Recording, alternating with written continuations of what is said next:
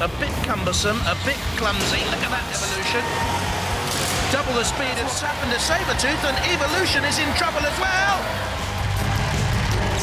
Looks like a tank made from MDF steel and aluminium. It can pull a car. First time on Robot Wars, the turret with its two blades spins 360 degrees. A complete revolution for Evolution. From Hazelmere, Sabretooth.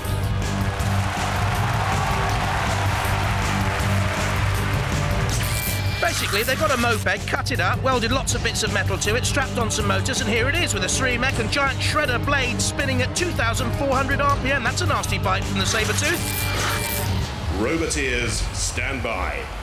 At the controls of Evolution, Alistair Hare, a garage door fitter, and Gabriel Stroud, his daughter Polly Parr, and Rob Pickford for Sabretooth. Sergeant Bash is in the arena. That weapon has such a long range.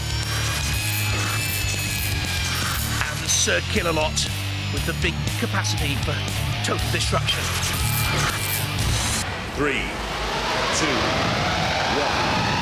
activate.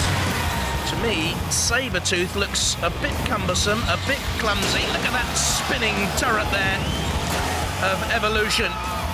Just hammering into the frame of Sabretooth, backing away, can get up to 15 miles an hour, Evolution.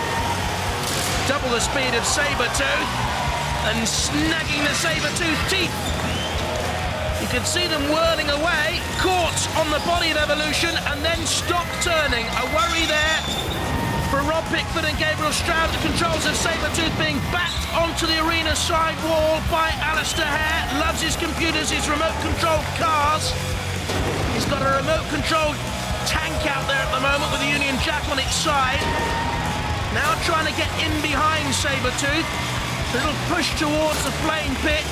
Sabretooth doesn't want to go there. It's weaponry, petrol-driven. And actually, petrol-driven machines on Robot Wars have a history of conking out, of stalling. I think that's what's happened to Sabretooth, and Evolution is in trouble as well. From there, the horrific pincer of Sergeant Bash. And I wonder, while we look at Sir Kill-A-Lot, what the Sergeant is doing outside of CPZ, crumpling Evolution's tank body. Not actually allowed to do that, Redbot, because Evolution was in no sort of trouble. Get in there and pull out a card for the Sergeant. There it is, fully deserved. Sergeant Bash won away from a red card now. Well, they've got something against Evolution, haven't they? Because now Sir Kill-A-Lot, oh, look at that! Kill-A-Lot has totally bent and buckled the front weaponry of Evolution. What have they got against Evolution? Hang on, I'm being passed a message here in my ears from Matilda in the pitch. House robots don't like wooden machines, but MDF Evolution, that's why they're after you. They think you're taking the Michael out of them. The ref bot comes in and has given Kill-A-Lot a yellow card for his troubles. And for our troubles, we're going to go to a judge's decision. Sabretooth only just alive at the end. Well, Kill-A-Lot and Sergeant Bash both get yellow cards. They were obviously not happy with that fight, though. It was a bit like handbags at dawn. We're going to the judges. Does that look like a split decision for you? They're marking on style control, damage and aggression. Sabretooth the more aggressive early on, but then its weapon was damaged there. Finished, really. Evolution on top. Then sustaining damage from Sergeant Bash. The Sergeant got a yellow card for that. Also, Kill-A-Lot given a yellow card for this attack on Evolution. Close. Well, the judges have made their decision. Now, remember, they're looking at style, control, damage and aggression. I don't think there was much of it, any of that. But they've gone for Evolution! What happened? You don't know?